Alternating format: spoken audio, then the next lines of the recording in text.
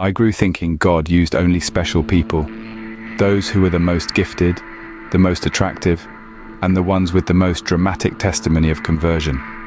I can still see these types of people standing before youth rallies and other worship gatherings, looking cool and telling their stories of how God changed them from a life of dangerous sinfulness and placed on the narrow road of service to Him.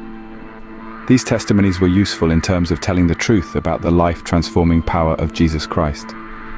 He saves from the guttermost to the uttermost. That is the gospel truth, and multitudes of people can testify concerning it. However, in my young, impressionable mind, I felt that I could not be used of God because in many ways, I did not measure up to the standards of the most talented and the most attractive. I sure did not have a dramatic testimony to tell others. Then, as I matured as a Christian, I realized that God can use all kinds of people in His kingdom service. That was welcome news for me. I began reading the Bible not looking for ideal role models and perfect people, but people like David, the psalmist, the warrior king and leader of his people. In Psalm 78, the psalmist is reciting an abbreviated history of Israel. In the last 3 verses, he describes the kind of person God uses as he describes what the Lord saw in King David. The psalmist focuses on several leadership qualities personified in the life of David. God uses people who have a sense of calling. In Psalm 78:70, the Bible says, God chose David. The call from God to service begins with God Himself. 2 others, David as a runt of a shepherd boy raised in family of taller and stronger brothers. Yet God called David to His service. This underscores the fact that man looks upon the outward appearance, but God looks upon the heart.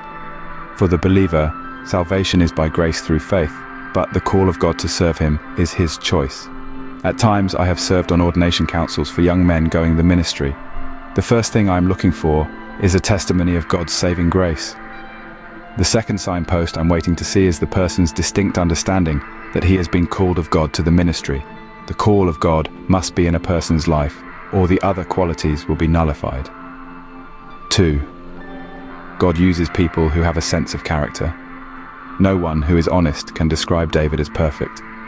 His sins are many, and they became public when Prophet Nathan said, "You are the man." You can almost visualize the long, bony finger of Nathan pointing at David when those words gushed forth like a tidal wave of truth, slamming against the false pride of his life.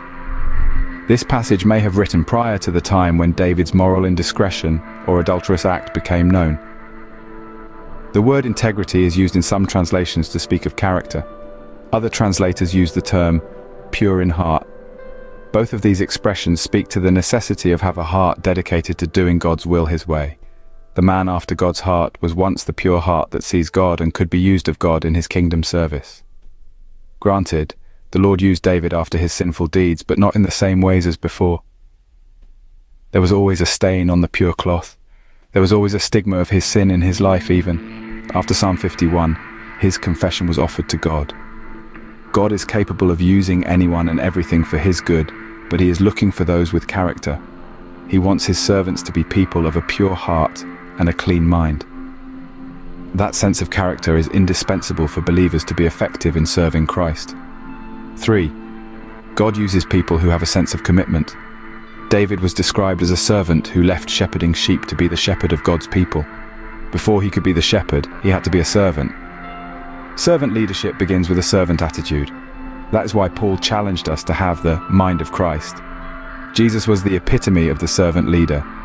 While the disciples debated and argued who was the greatest, Jesus took a towel and proceeded to wash the dirty feet of these men.